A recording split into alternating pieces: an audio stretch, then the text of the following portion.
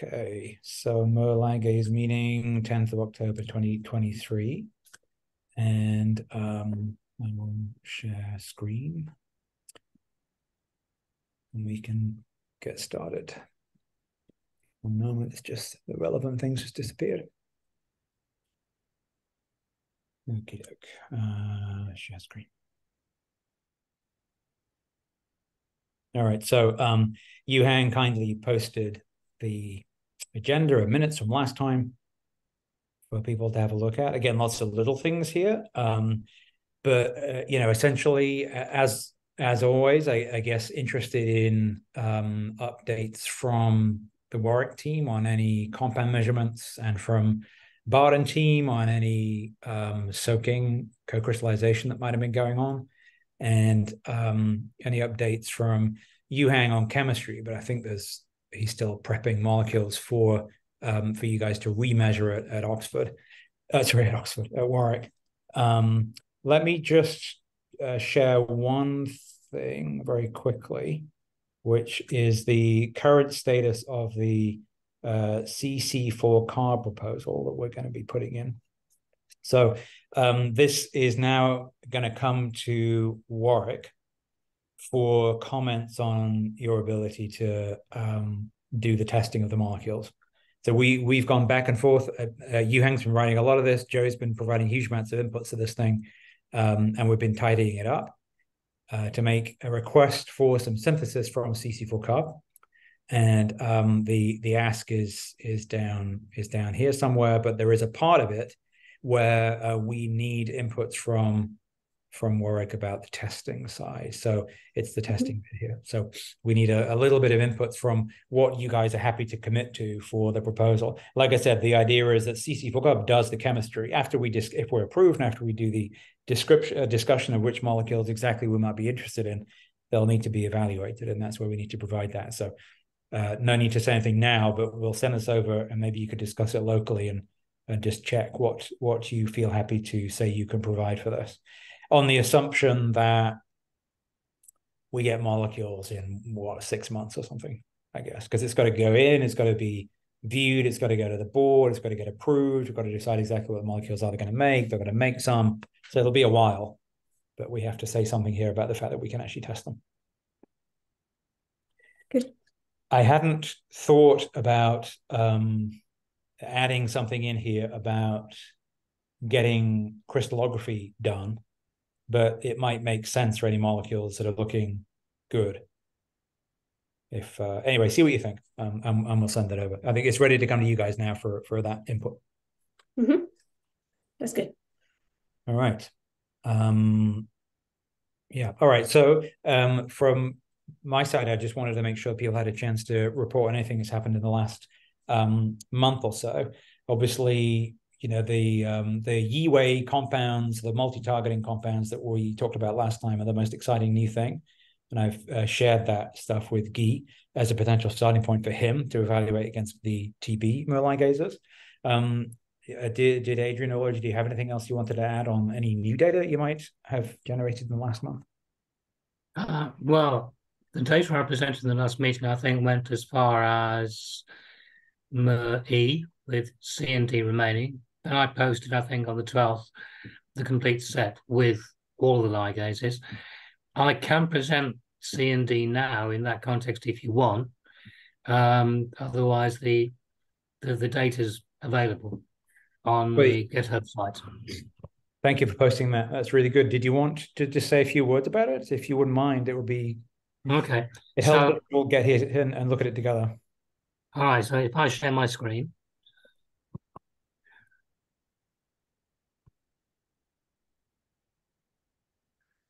Okay, can we all see this? Yes. Yes. Okay, so this is part of the complete data set. So if I just go back to the title page, so to give you an overview of what I'm talking about. So basically this was the screening of the compounds received from atomized and a few others as well. Eventually against the entire Pseudomonas aeruginosa pathway Mur ligases, C through to F. If I gallop through the first few, because you've seen them anyway, we have an enzyme assay that uses 3 coupling enzymes, the activity of which we have to check against the compounds we're testing against the Mur ligases in question. The assay is robust in that you can get away with an inhibition of 50% of the coupling enzymes without impacting upon the Mur ligase activity. So this first slide is a triage that eliminates those compounds that will actually hit the coupling system and not reflect. So with this assay, we went through MUR-D, and if I just skip this slide because it's just reproduced here. So here I've winnowed out any hits against the coupling system. The purple bars are standard ADP-CP inhibition. That's an ATP analog. And anything greater than 50% inhibition, I'm getting a put on the left-hand side in blue. And so I've been through MUR-D in this fashion.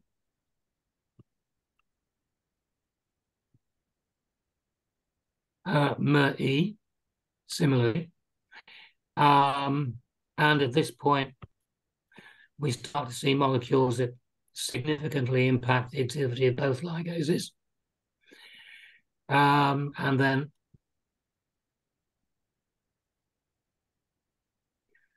similarly, MUR-C and MUR-C proved to be particularly prone to inhibition by this group of compounds.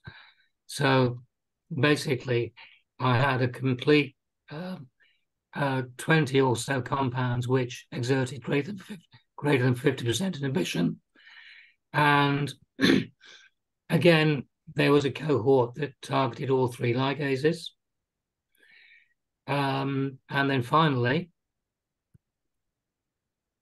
I did the same thing with MUR-F. And the take home is that amongst the atomized compounds we've been working with, 7 appear to have greater than 50% activity at 0.5 millimolar against C, D, E, and F. And that's really where we are at the moment. So we've still got a lot of work to do. We've still got IC50s to do. Of course, there's a structural biology aspect of this as well. So that's where we are. Right. Yep, it's very exciting. So yeah, structures and IC50s, I guess that's it, isn't it? So that we when the IC50s numbers under hill slope, and then obviously the structural information. Yeah, and I can tell you what I've been doing about these compounds. Yeah, I'll stop sharing now, shall I? Okay. Yeah, thank you. Okay. Yeah, so for anyone who wants the raw data that Adrian's generated, it's currently sitting on the issue for last month's meeting. That's where it is. All right. So I've been doing a lot of crystallization experiments. So I have not waited for IC50. I couldn't wait. So I just thought I made some. So everything I've been doing for crystallography, as we agreed a while ago, is on E. coli. And then the SSGCID is doing Pseudomonas and Acinetobacter. But again, I'm happy to take over, for example, Pseudomonas in some cases, and then try something here as well if it is too much for the SSGCID, and we can maybe split things in a different way. But anyway, for now, I'm just using E. coli Mur ligases. So I made Mur-C, and I did co-crystals for the OSA compound, all of these compounds, right? Co-crystallized with E. coli Mur-C in these cases, Mur-D in these cases, and Mur-E in these cases. Every co-crystallization experiment involves 6 different commercial screens. So it was a lot of crystal plates. Apart from that, I also set up some APO, E. coli Mur-C, to be able to see if I could do some soaking eventually.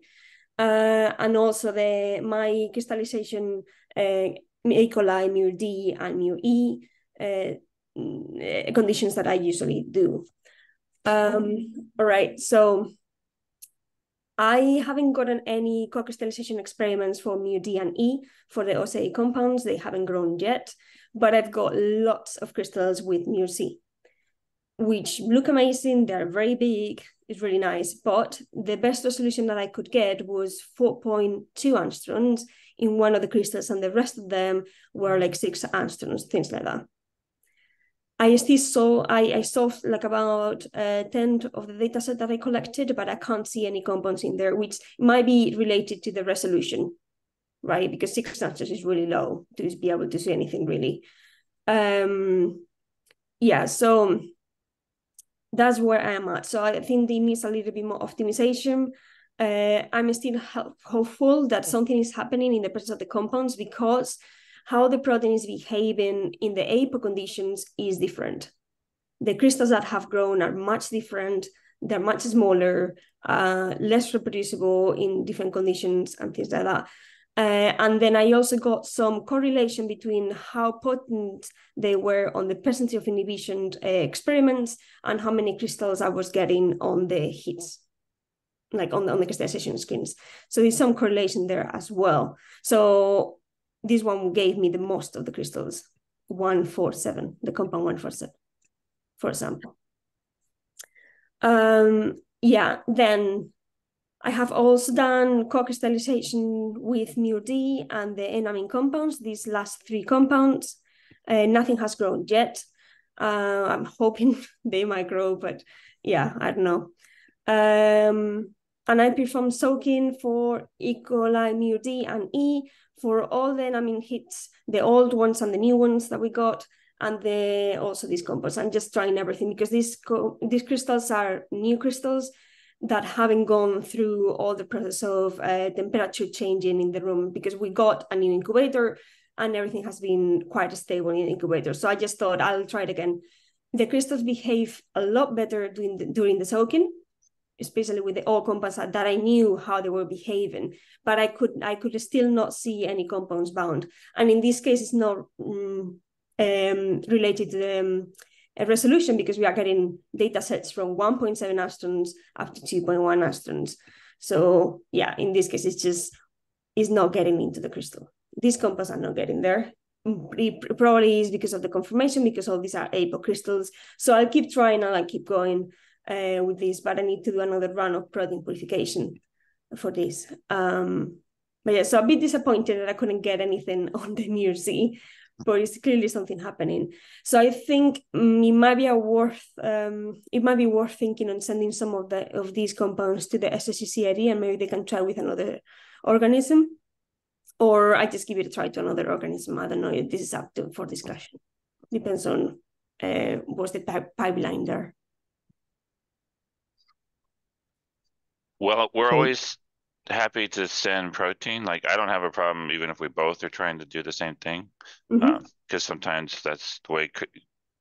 Sometimes crystals just grow at one plate with one water and not the other, and so I'm fine to send you protein.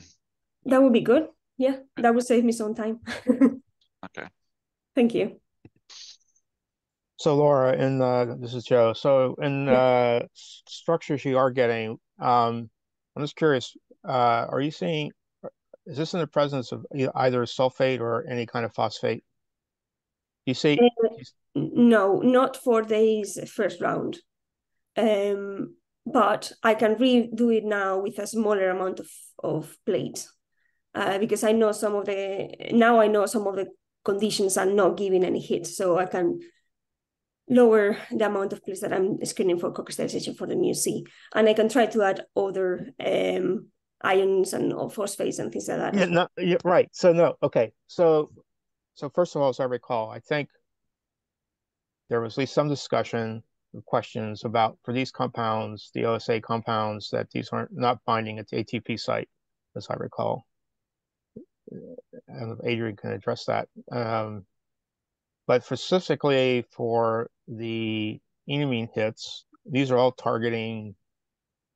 specifically trying to target this alpha helix, where the phosphates, the phosphates of ADP are bound to. So my question was, in in your structures with these 1.7 to 2.3 angstroms, you're not seeing the ligand bound. Mm-hmm. Is sulfate present in their Yes. crystallization conditions? And do you see sulfate bound? Because in the crystal structure of So forget one of the crystal structures we have, there's a sulfate that's bound to the alpha helix. So I'm just asking, do you see any sulfate or phosphates bound in these structures that where you have a high resolution? I do for Mur D. I don't for Mur E, and I have tried before with Mur E to soak as well, and I couldn't soak it either. But yeah, Mur D has it and is crystallizing with sulfate as well. Right. So what I'm trying to say here is that if you include if you have sulfate in your crystallization conditions, then these compounds, which are relatively weak, are having to compete with sulfate bound where we're trying to displace it. So I'm just guessing here that one of the things might be that if you're having sulfate in your crystallization conditions, that one of the reasons you might not see anything bound is because these compounds are weaker compounds are trying to compete and displace the sulfate into your crystals. Could be, but I can't get Mur D crystals without sulfate though. So we'll have to go to another organism. Okay. Anyway, all right. So just okay.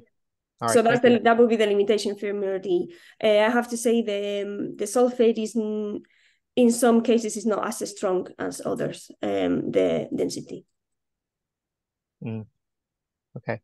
So yeah, but I don't know how it is impacting the soaking either. Yeah, it could be, yes. So if these compounds don't compete with the ATP binding site, well, that's what we believe. Might it actually be worth putting in an ATP analog like ADP-CP or even ADP itself and trying to co-create a ternary complex? Yeah, I can try that as well. Yeah, because it could easily be that if order mechanism going on, these things require something else bound before they actually bind and won't bind the APO enzyme, then that might explain what's going on or contribute to it anyway.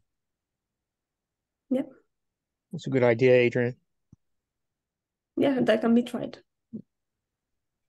Thank you.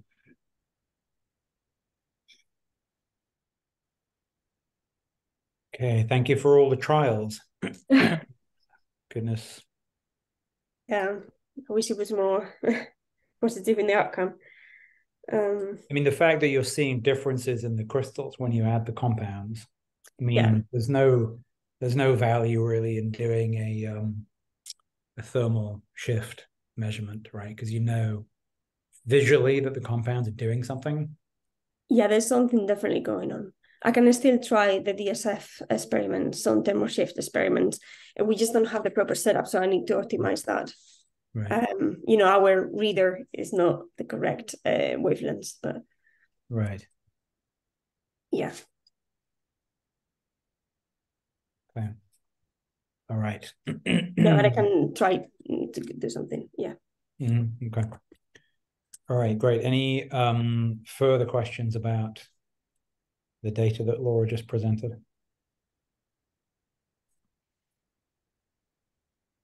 Okay. I think I think that's the most important thing. I mean, it remains the most important thing. Bart, I'm assuming no other updates from you, and we should invite Scott to the meetings, right? Is that the way we should be going?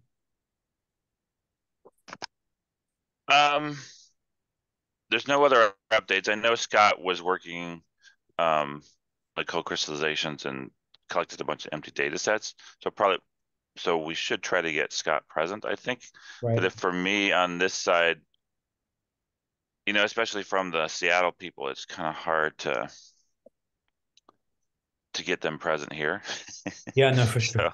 So, but I think one thing I need to do is I'm going to schedule a meeting with the team on this side, and I think that it would be good to have, maybe Laura, Lori, people who are requesting structures to actually meet the people doing it, and then maybe we can sort of kick things back off to see where we're at. Because we've been over the summer, we made a bunch of surface mutants for Mur E, trying to get the Pseudomonas and Acinetobacter structures. And then I know that we purified protein and it got sent to Scott, but I actually, usually it's no news is bad news here. It means that nothing works, because we tend to just report positive results. Right. So. Yeah, that would be fantastic. If you were willing to do that, engage the team and a few of those people here, that would be fantastic. Yeah. Okay. Yeah, and so just on to paraphrase Yuhang's stuff at the moment, we just have a slight blockage on our prep HPLC system, which we're trying to repair so that he can re-synthesize some of the AZ compounds, the amines, and have those evaluated by you guys at Warwick again. So he's going to keep you posted about when those are likely to turn up. Those are important for the CC for CAR proposal, because we're saying that some of the molecules we're making are modified version of the AZ compounds to try to combat efflux, and the most obvious thing to do is to make the amine compound that Yuhang's made. And so it would be useful to put that data in the proposal to say, yeah, we've made it, we measured it, and this is what happened. So that compound still remains important for that as well as his thesis, but we don't have a new pure sample of it yet because of a slight technical malfunction, which we'll solve pretty quickly, hopefully. Mm-hmm. But yeah, we'll keep you posted on when those compounds are going to be coming in. Okay, good, thank you. So just on that note, so Adrian, I think I sent an email a few weeks ago, maybe. So the original, we got 3 compounds from AstraZeneca. That was part of their willingness to send us additional analogs of the AZ compounds. And so it would be good to get the enzymology done on those compounds. I think like I said, I requested this a few weeks ago, actually talked about it back in, I think in February, March.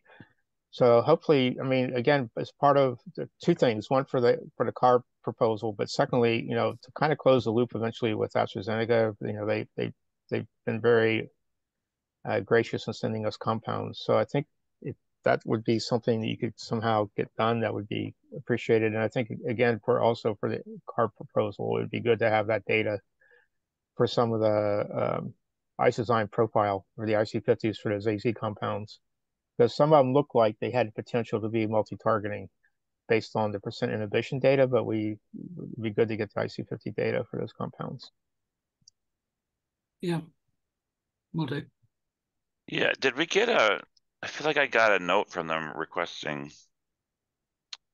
wanting to know what happened to their compounds.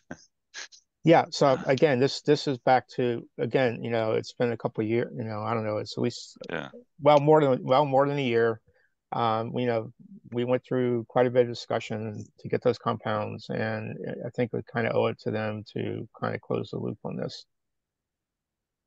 And we got crystal structures for them, so that's great. But it would be good also, I think, to get kind of close the loop on the enzymology aspects of it. Yeah. Well, actually, I want to go back to the crystallography thing again. So back kind of Adrian's comment about including ADP and some of the trials for the OSA compounds. I'm just wondering back to whether I think there was some discussion at one point about using UMA to to have UMA as included in the crystal trials especially for the enamine compounds. Yes. So, I did it. I got the crystals and I got the structure with the UMA as well as with the AMPCP, if I remember correctly. Yes, the only thing is that in this round I couldn't do it because it was just, it was too many plates on the other side. But it's on my list of doing both the substrate and the cofactor ATP analogs. And I want so so for the enamine compounds, again, enamine compounds, we're talking about ATP competitive. We're believe they're ATP competitive compounds. Yeah, but I'm also doing the UMI as well. What I'm saying, okay, maybe we're saying the same thing, but I'm a little unclear here. So the idea would be that you would create crystals with UMA bound, and then try soaking in the enamine compounds. That's the initial idea, yes. Okay. But I can also do co-crystallizations. It's just that the more co-crystallizations you do, the more volume, right? For the co-crystallization. For co-crystallization, I need to run a lot of screens for every compound, a lot of crystal plates. While for soaking with one crystal plate, I can do multiple compounds. Right. So I would think that, I mean, yeah. So the question becomes, I think if you look at, if I recall, looking at the structures, part of the UMA helps a little bit in organizing the loop. And so the question is, in the co-crystallization study, which you said you can do more, I'm just wondering if co-crystallization with UMA bound with the enamine compounds would be worthwhile trying. I think so, yeah. Yeah. Sure. Okay. All right. Thanks, Laura. Yeah. Yeah. It's just on the list. It's just that it took me 2 weeks, I think, to run the other experiments. We don't have a big setup. Right. And also, I think at one point you didn't necessarily, I think you had to resynthesize UMA. I started it. Yeah, I started doing it. And then we started having issues with the temperature in the room. And so we need to synthesize the UMI here. And and Adrian as well needed for essays. So I didn't want to waste a lot of UMI on these when the crystals were dying constantly. Right. But now that's solved. So it's now back on. I just need to get back from my holidays. I'm on holidays now. Okay, thank you. But yeah, it's ongoing.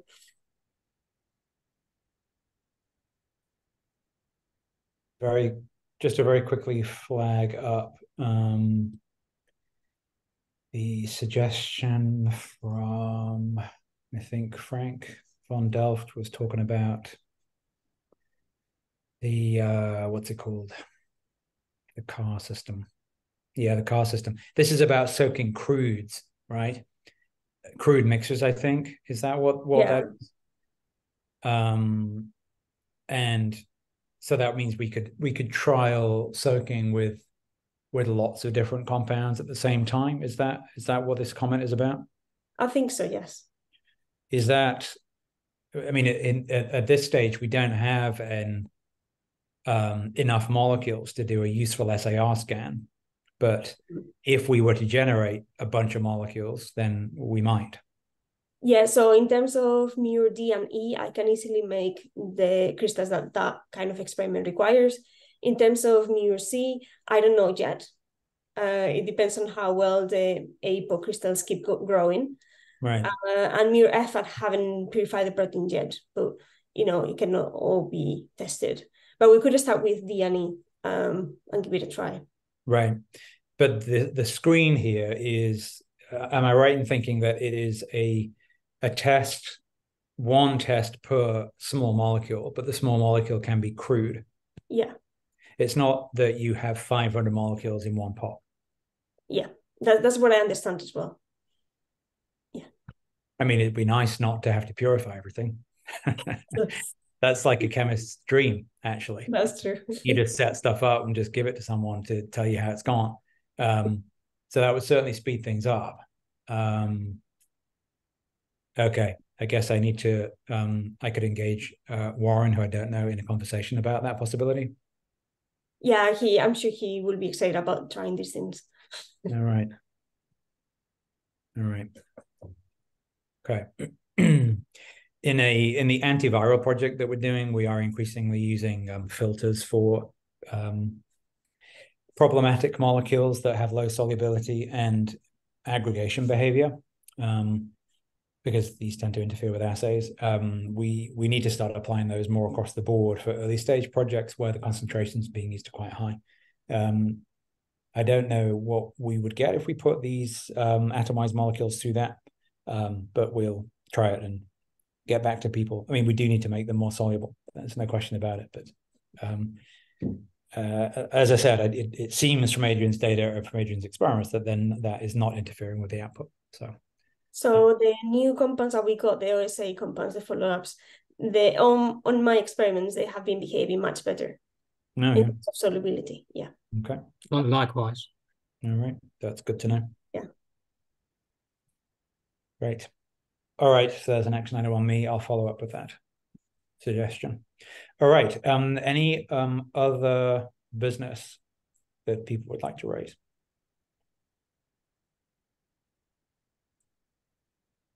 All right, fine. So Bart, there's a little action on you for a follow-up meeting with the SSGCID team and the North American representatives and maybe Laura to get together and catch up, if that's all right. Yeah, that's good. Yeah. I was thinking Laura, Joe, and Lori. People, if there's anyone else that wants to do that meeting, let me know. Yep. Great. All right. Fantastic. Okay. Well, there's nothing else then. I think we are all done. Okay.